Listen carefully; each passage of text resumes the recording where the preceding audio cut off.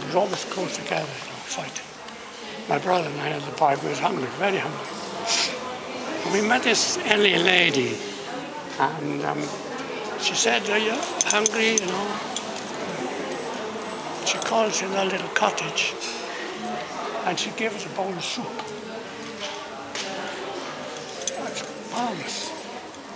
My brother, now being inquisitive, wasn't happy with what soup he had. He had to ask why she made it and how did she make it. Instead of keeping quiet, he had to find out what she made the soup out of.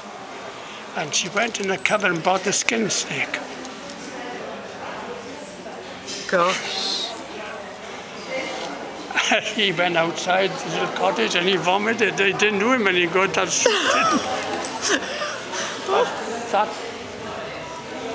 goes to show some people did share with us.